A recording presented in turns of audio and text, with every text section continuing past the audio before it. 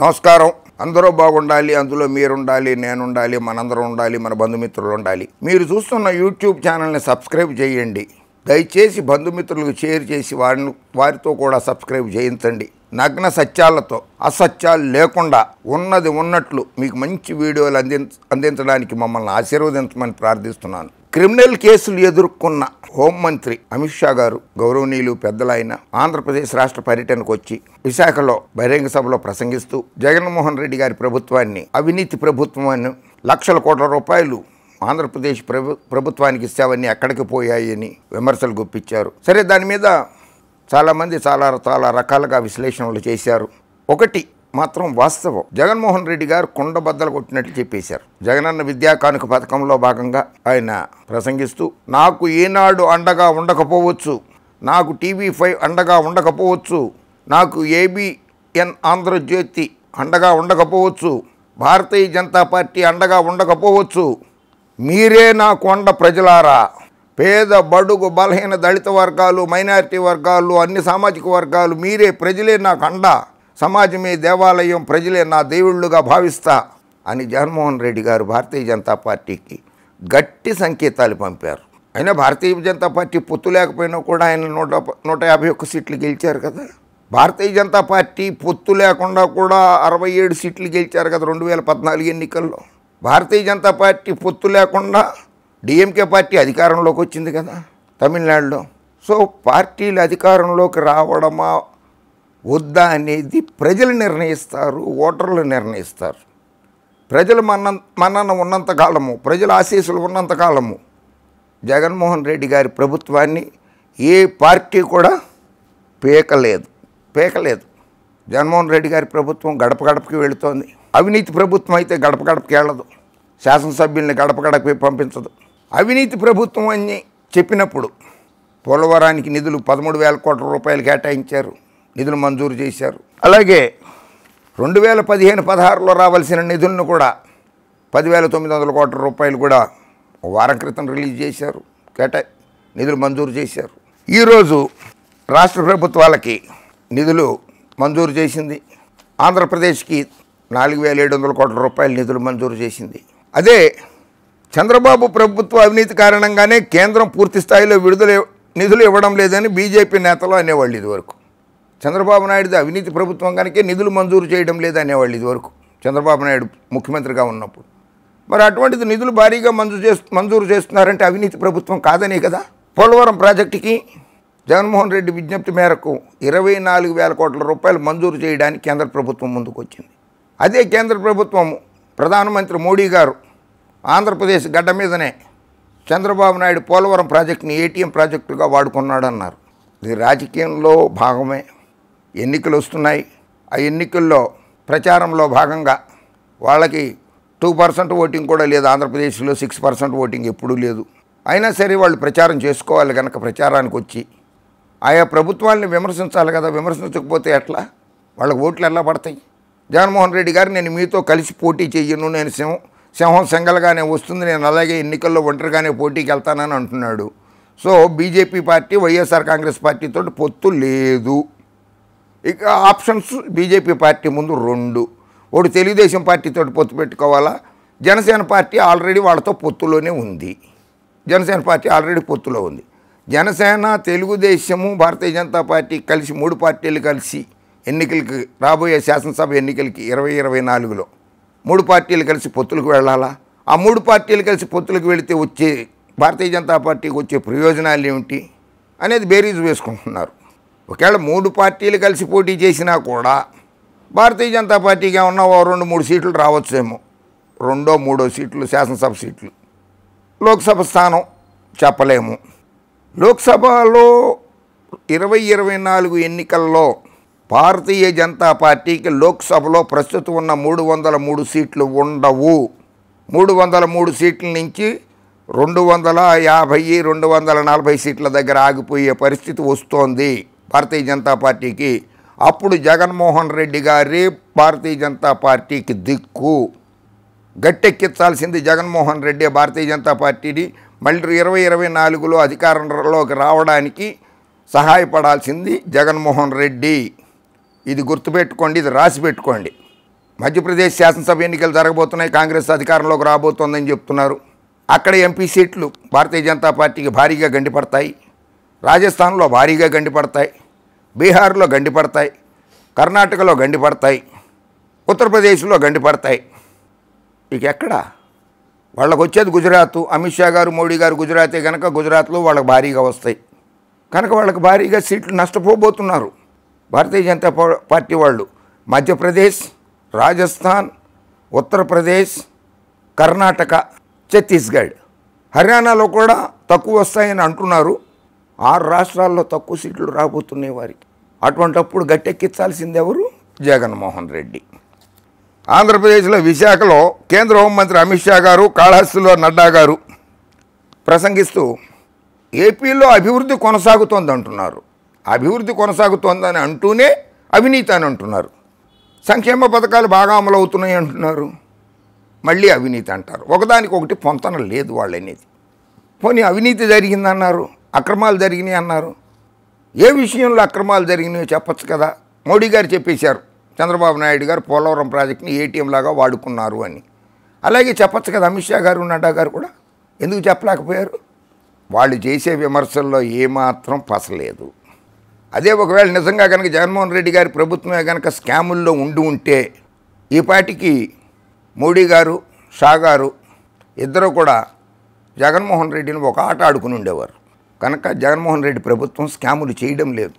సాక్షాత్తు ఇక్కడ ప్రతిపక్ష పార్టీ, తెలుగుదేశం ప్రతిపక్ష పార్టీ అవినీతి ప్రభుత్వం, జగన్మోహన్ రెడ్డి ప్రభుత్వం అవినీతి ప్రభుత్వం అని చెప్పి ఒక్కసారి కూడా అండంలా. రాక్షస పాలన, అరాచక పాలన అంటున్నారు తప్పితే అవినీతి పరిపాలన అని అండంలా తెలుగుదేశం నాయకులు కూడా. చంద్రబాబు అనేవాడు, నేను 29 సార్లు ఢిల్లీ వెళ్ళి వచ్చాను, కేంద్ర ప్రభుత్వం నాకు సహకరించట్లేదు, రాష్ట్రానికి సహకరించట్లేదు, ప్రత్యేక హోదా గురించి మాట్లాడడం లేదు, నిధుల మంజూరు గురించి మాట్లాడడం లేదు అని చంద్రబాబు నాయుడు గారు భారతీయ జనతా పార్టీని విమర్శించేవారు. విశాఖలో భూమాఫియా అని చెప్పి ప్రచారం చేశారు. అది కాదే, అయ్యన్న పాత్రుడు గారు చేశారు. విశాఖలో సొంత పార్టీ తెలుగుదేశం పార్టీ వాళ్ళు భూమాఫియాగా మారారు, కబ్జాలు చేస్తున్నారు, విచారణ జరిపించండి అని సాక్షాత్తు అప్పటి ముఖ్యమంత్రి చంద్రబాబు నాయుడుని కోరితే స్పెషల్ ఇన్వెస్టిగేటివ్ టీమును కూడా వేశారు కదా చంద్రబాబు నాయుడు గారు. జగన్మోహన్ రెడ్డి గారి ప్రభుత్వంలో భూ కబ్జాలు జరగలేదు. జాతీయ రహదారులు, రాష్ట్ర రహదారుల కోసం కేంద్ర మంత్రి గారు గడ్కరీ గారు వెన్నుతట్టి ప్రోత్సహించి మంచి ఆర్థిక సహాయం అందించారు కదా. ఒకవేళ అవినీతి ప్రభుత్వం అయితే 8,000 కోట్ల రూపాయలు జాతీయ రహదారులు, రాష్ట్ర రహదారుల కోసం కేంద్రం ఎందుకు కేటాయిస్తుంది? కేంద్రంపై అవినీతి ఆరోపణలు లేవు అని చెప్పి అమిత్ షా గారు అంటారు. చాలా ఉన్నాయి ఆ ఆరోపణలు, మీకే తెలుసు. నేను అన్నారు కొంతమంది 2010లో చిదంబరం గారు హోంమంత్రిగా ఉండగా అమిత్ షా గారిని అరెస్ట్ చేసి జైలుకి పంపితే 2019లో అదే అమిత్ షా గారు హోంమంత్రిగా ఉండి చిదంబరాన్ని జైలుకి పంపారు.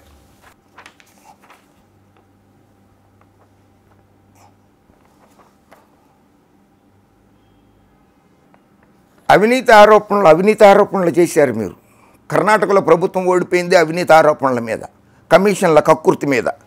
ఈయన్ని ముఖ్యమంత్రిగా మార్చారు, యడ్యూరప్ప గారిని ముఖ్యమంత్రిగా మార్చారు. ఆయన మీద ఎన్ని ఆరోపణలు ఉన్నాయి? ఆయన జైలుకి వెళ్ళి వచ్చాడు కదా. అవినీతి ఆరోపణలు లేనిదా భారతీయ జనతా పార్టీ? అమిత్ షా గారు జైలుకి వెళుతున్న దృశ్యం.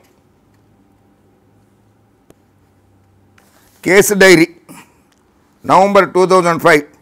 According to CBI, Central Bureau of Investigation, Sohrabuddin Sheikh and his wife Kausar B abducted by the Gujarat police and anti-terrorist squad and killed in a staged encounter near Gandhinagar.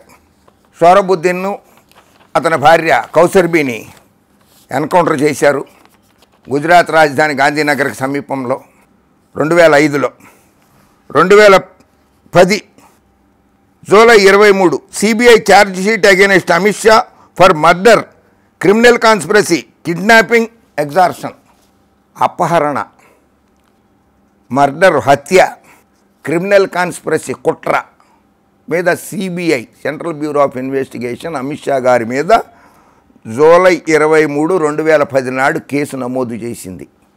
July 24 minister of state for home affairs, గుజరాత్లో హోంమంత్రిగా ఉన్నారు ఆయన. అప్పుడు July 24 నాడు రాజీనామా చేశారు ఆయన. July 25 సిబిఐకి surrender అయ్యారు. సిబిఐ కోర్టులో ప్రొడ్యూస్ చేసింది, జైలుకి పంపమన్నది court. August 5 CBI moves high court for remand, Shah taken into 20-day custody, 20 రోజులు కస్టడీకి తీసుకుంది CBI. October 8 Shah denied bail, Amit Shah గారికి బెయిల్ రాలి ఆగస్టు 5వ తారీఖు వరకు, అక్టోబర్ 8వ తేదీ వరకు. October 29 high court grant bail to CBI bail, CBI moves supreme court the same night against bail order. October 29న high court bail grant చేస్తే అదే రోజు రాత్రి సిబిఐ సుప్రీంకోర్టును అప్రోచ్ అయింది.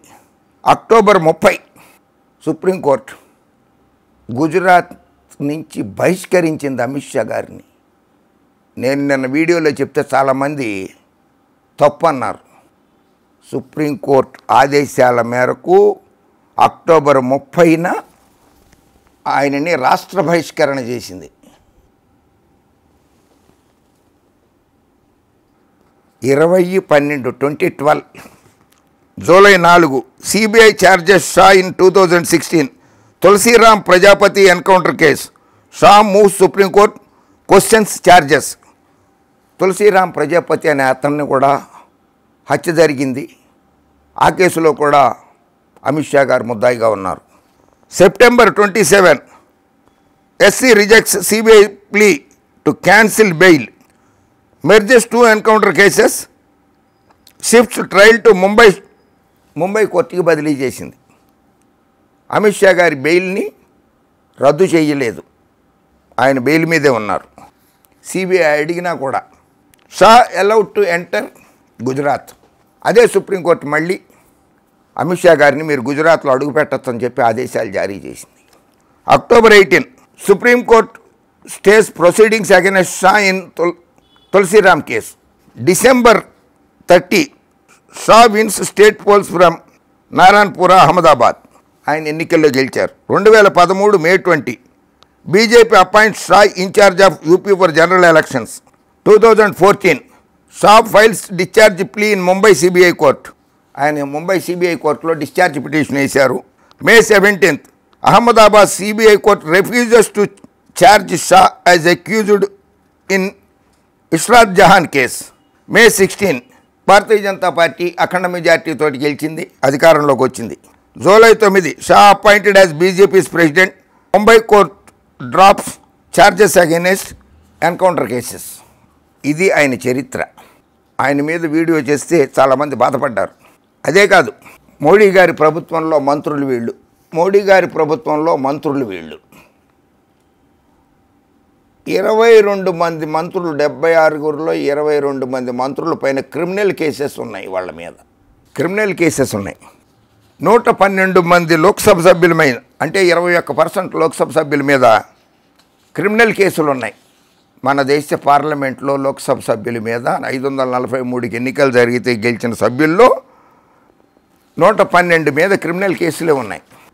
44 మంది మంత్రుల్లో 13 మంది మీద క్రిమినల్ కేసెస్ ఉన్నాయి. వాళ్ళే ఎలక్షన్ అఫిడవిట్లలో రాశారు.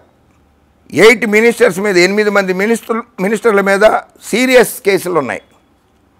Attempt murder, communal డిజార్మనీ, కిడ్నాపింగు, electoral violences కేసుల మీద ఉన్నాయి. Uma Bharti declared a cases related to attempt murder and A case related to sections on promoting enmity between different groups on grounds of religion. She also declared a case related to illegal payments in connection with an election. ఎన్నికల సమయంలో డబ్బులు అవినీతి జరిగింది, పంచడం జరిగిందనే case మీద ఒక case Uma Bharti గారి మీద నడుస్తోంది. అజయ్ మిశ్రా థేని అని చెప్పి ఒక ఆయన హోంమంత్రిగా ఉన్నారు. ఇప్పుడు మోడీ గారికి ప్రభుత్వంలో. అమిత్ షా గారికి జూనియర్గా ఉన్నారు హోంమంత్రికి. అజయ్ కుమార్ థేని లఖింపూర్ కేరి అని ఉత్తరప్రదేశ్ నుంచి గెలిచారు ఆయన. ఆయన మీద మర్డర్ కేసు ఉన్నది. ఆయనకి హోంమంత్రి పదవి ఇచ్చారు, మర్డర్ కేసు ఉన్న వ్యక్తికి. Nitish Pramanik the youngest member, అతి చిన్న వయసులో కేంద్ర మంత్రి అయినటువంటి నితీష్ ప్రామాణిక్ అని ఆయన ఉన్నాడు. ఆయన మీద 13 కేసులు, క్రిమినల్ కేసులు ఉన్నాయి. అతని అఫిడవిట్ 2021లో అతను అఫిడవిట్ ఫైల్ చేశాడు కోర్టుకి. అందులో అతను వెస్ట్ బెంగాల్ నుంచి అసెంబ్లీ శాసనసభకు పోటీ చేశాడు. అతని మీద murder, attempt murder, causing grievous hurt, making preparations for dacoity and possessing illegal arms, అక్రమ ఆయుధాలు కలిగి ఉండడము, తీవ్రంగా కొట్టడము, హత్యకు ప్రయత్నించడము, డెకాయిటీ బందిపోటుదనానికి చేయడానికి ప్రయత్నాలు చేయడం అనేటువంటి కేసులున్న నితీష్ ప్రామాణిక్ అని ఆయన ఉన్నాడు కేంద్రంలో హోంమంత్రిగా, junior హోంమంత్రిగా. Cheating, criminal intimidation, writing, outraging of modesty of a women, unlawful assembly, obstructing public servant in discharge of his duty, disobedience to disobey order duly promulgated by a public servant, voluntary causing hurt, preventing public servant from discharging his official duty, theft and dishonestly receiving stolen property knowing it's stolen. దొంగతనం చేసిన సొమ్ము అని తెలిసి కూడా ఆ సొమ్మును కూడా తీసుకున్నారనేటువంటి ఆరోపణలు కూడా ఉన్నాయి కొంతమంది మంత్రుల మీద. బెంగాల్లో, బీహార్లో కూడా షా గారి మీద క్రిమినల్ కేసెస్ ఉన్నాయి. అవి illegal criminal intimidation, intentional insult with intent to breach piece and promoting enmity between groups on grounds of religion among others. మత విద్వేషాలు రెచ్చగొడుతున్నారటువంటి కేసు మీద కూడా బెంగాలు, బీహార్లలో అమిత్ షా గారి మీద కేసులు ఉన్నాయి. ఇక్కడ మళ్ళీ క్యాబినెట్ రీషఫుల్ చేసిన తర్వాత 78 మంది కేంద్ర మంత్రుల్లో భారతీయ జనతా పార్టీ ప్రభుత్వంలో 42% అంటే 33 మంది మంత్రుల మీద క్రిమినల్ కేసెస్ ఉన్నాయి. అందులో 24 మీద సీరియస్గా ఉన్నాయి ఆ కేసులన్నీ కూడా. సో వీళ్ళందరూ వచ్చి జగన్మోహన్ రెడ్డి గారి ప్రభుత్వాన్ని అవినీతి ప్రభుత్వము, బాబు గారు అంటారు అరాచక ప్రభుత్వం అంటాడు, రాక్షస ప్రభుత్వం అంటాడు. మళ్ళీ ఇన్ని క్రిమినల్ కేసులు ఉన్నటువంటి కేంద్ర మంత్రివర్గంలో ఉన్నటువంటి భారతీయ జనతా పార్టీ దగ్గరికి వెళ్ళి దేహి మీతో పొత్తు పెట్టుకుంటానంటున్నాడు. అంటే చంద్రబాబు గారు క్రిమినల్ కేసులున్న పార్టీలతోటే స్నేహం చేస్తాడా? సంక్షేమ పథకాలు అమలు చేసే ప్రభుత్వాన్ని విమర్శిస్తాడా? ఇదెక్కడ న్యాయం? ఇదెక్కడ రాజకీయం? సో తెలుగు ప్రజలారా ఆలోచించండి. నక్క చిత్తుల నారా చంద్రబాబు నాయుడు, అతని పుత్రరత్నం లోకేష్ బాబు ఆంధ్ర రాష్ట్ర ప్రజలకి అసత్యాలు చెప్తున్నారు, అసంబద్ధ ప్రకటనలు చేస్తున్నారు. బీజేపీతో క్రిమినల్స్ ఎక్కువగా ఉన్నటువంటి భారతీయ జనతా పార్టీతోటి పొత్తుకు తహతహలాడిపోతున్నారు. ఎవరు వచ్చినా సరే జగన్మోహన్ రెడ్డి గారు నేను పొత్తులు లేకుండా పోటీ చేస్తాను, ప్రజలు అధికారం ఇస్తే, దేవుడు ఆశీస్సులుండి ప్రజలు అధికారం ఇస్తే అధికారంలోకి వస్తాను అని ప్రజల మీద భారం వేశాడు జగన్మోహన్ రెడ్డి. ఎందుకంటే తాను అందిస్తున్నటువంటి సంక్షేమ పథకాలే నన్ను గెలిపిస్తాయని చెప్పి జగన్మోహన్ రెడ్డి గారు అనుకుంటున్నారు. పొత్తుల కోసం జగన్మోహన్ రెడ్డి వెంపర్లాడడంలా, పొత్తుల కోసం వెంపర్లాడుతున్నది పవన్ కళ్యాణ్, భారతీయ జనతా పార్టీ, చంద్రబాబు నాయుడు. సో ప్రజలారా గమనించండి, తేడా గమనించండి. జై హింద్.